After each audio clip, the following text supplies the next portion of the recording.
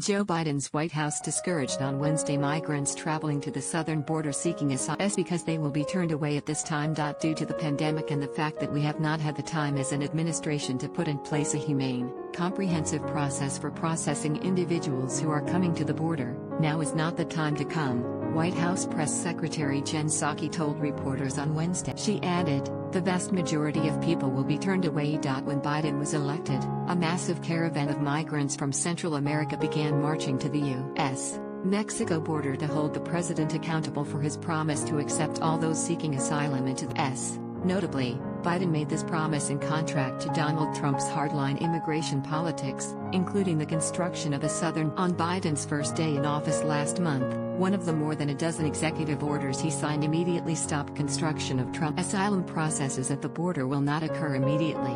It will take time to implement, Psaki admitted. She added that while the vast majority have